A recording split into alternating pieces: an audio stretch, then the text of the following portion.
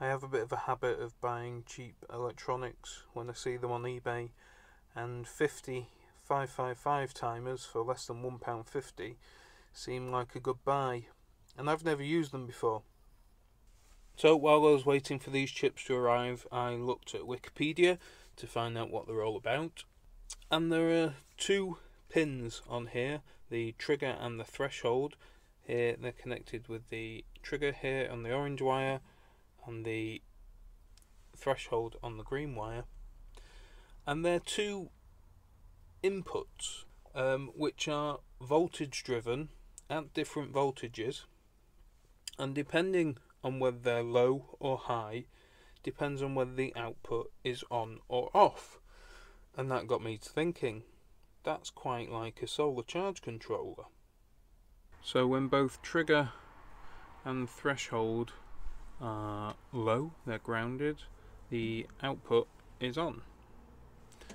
So if we imagine using this as a solar charge controller, this would be at a very low battery level. So imagine that our battery level was rising, the trigger goes high, connected to 5 volts, the output of this chip stays on, we'd still connect our solar panels to our battery. As the voltage increased and the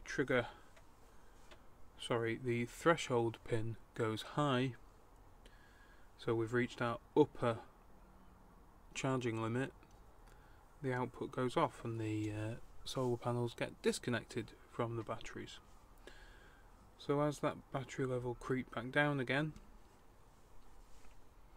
below our upper limit, and then eventually below our lower limit, the light comes on again, the output would come on.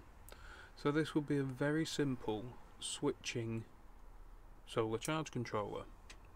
Now originally I did just think we could just power this 555 straight from the lead acid battery it's going to attempt to charge, and that's because it's got quite a wide voltage range of about 3 to 18 volts I think it is, but remember to check your data sheet if you're thinking about using one of these. However, the problem there is that means as the battery voltage goes up and down, the control pin voltage will go up and down respectively, which makes it difficult to calculate the voltage dividers. So I think I'm going to need to use a regulator, a voltage regulator, and I'm going to use this is 7809, so it's going to supply 9 volts to this chip, so I'm going to have to think about my voltage divider here. The trigger will trigger at 3 volts, 1/3 of the supplied voltage to this chip, and the threshold will trigger at 6 volts, 2/3. So with all that in mind, using one of these online voltage divider calculators, if my low voltage point is 11.8 volts and I need that to be around the output voltage of 3 volts, because that's 1/3 of 9 volts, making the maths a bit easy, I need to work out the resistor values. Well, I've put in 10k here because I've got quite a lot of 10k 1% resistors, so we need to work out R1, and if I close that, so what's that, 29,333, and with my high voltage point at 13.5, and that's the threshold, remember, so we need 6 volts, 2/3 of 9 volts. Again, I'll put 10k in, so that's 12.5k. So looking through my resistor box here, I've got some, like I said, I knew I had 10k resistors there. These are 20k, so one of those and one of those makes 30. I also got some 2k2s, and all of these should be 1%, but I think I'll check them on a meter first. So once again, apologies because it's all a bit of a mess, but that's prototyping on breadboards, isn't it? So we're imagining that my lead acid battery is 11.5 3-4 volts, and we now have the 9-volt regulator here, and let me just try and get those out of the way. 2 voltage dividers, so on this side there's a 2.2k, a 10k, and on the lower side of the voltage divider a 10k, and on this side we have the 10k, a 20k on the upper side, and a 10k on the lower side, to give us those 3 and 6 volts, hopefully at about the right place. So the charge controller would be on at the moment because the battery's low, and as that voltage increases, hopefully we'll get up to about 13.5, and the charge controller goes off. It's a little bit low. I've used slightly higher resistor values than we calculated, so 3.3 volts. And again, as the voltage comes down again, so at the moment 12.2 volts, and the LED came back on. Well, for a quick mashup, I think that's a reasonable result. Of course, I've only been turning on and off an LED at the moment, and that's no good for a charge controller, so I need to think about how I'm going to control switching of the solar panel to the battery. Now, I did look online, and somebody else has created a solar charge controller and won a prize for it, I believe, using the 555 timer, but that circuit is a bit more complicated than mine, and they used a standard relay.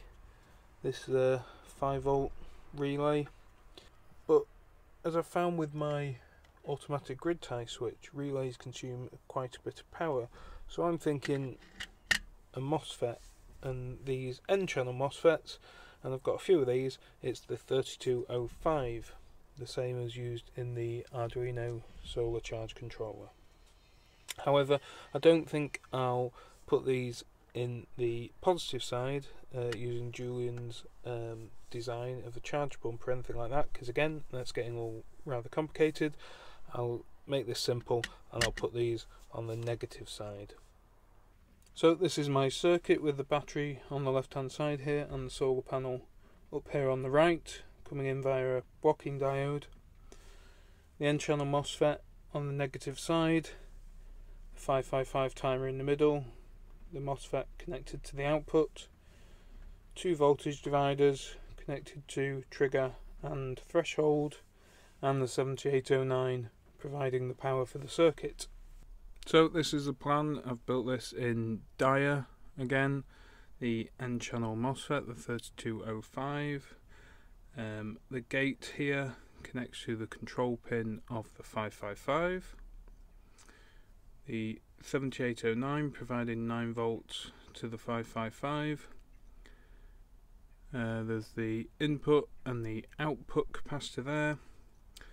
These 2 voltage dividers coming from the battery voltage, so 20k and 10k, and then 10k here stood on its end, and then the other one over here, which is a 10k and a 2k2 onto the threshold pin here, and then a 10k back down to ground, and reset is pulled high with this wire, which I'm going to hide underneath the 555.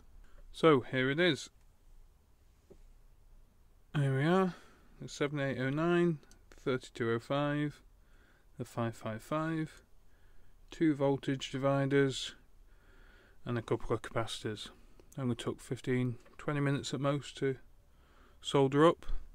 So we've got the battery positive here for the voltage divider, and to power the whole circuit through the 7809, and then this is the solar negative and the battery negative.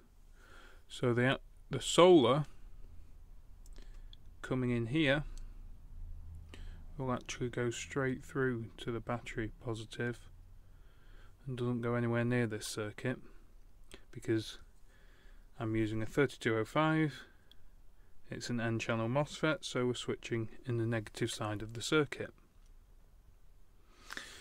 In the background you can see one of my meters and a sealed lead acid battery.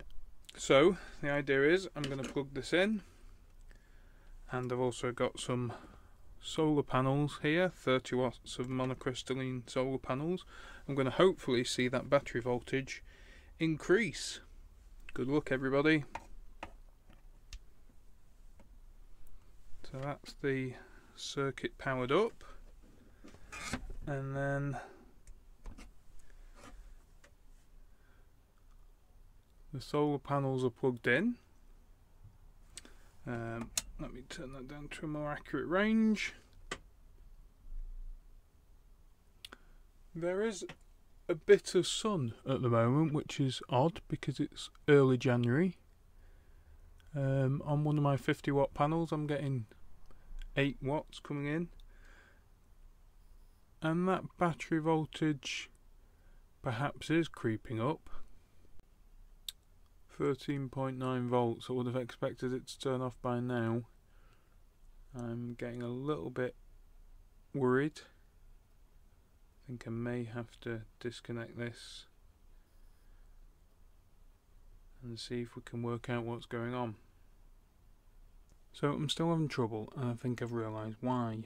It's because I'm an idiot, and I think the battery should be connected here to the drain pin, and the solar panel should be connected to the source pin.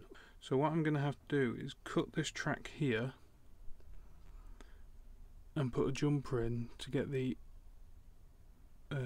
battery negative, as it will become, to the negative rail here.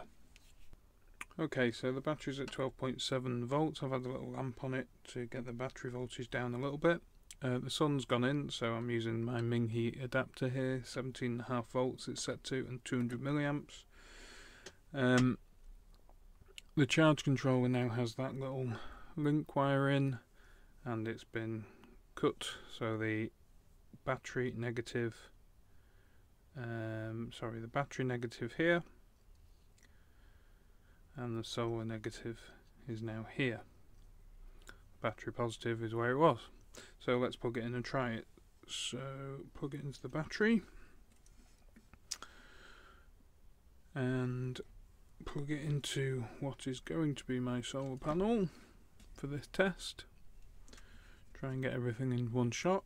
What I suspect will happen is this should go into constant current mode, delivering those 200 milliamps until the battery reaches 13.3, 13.4, something like that.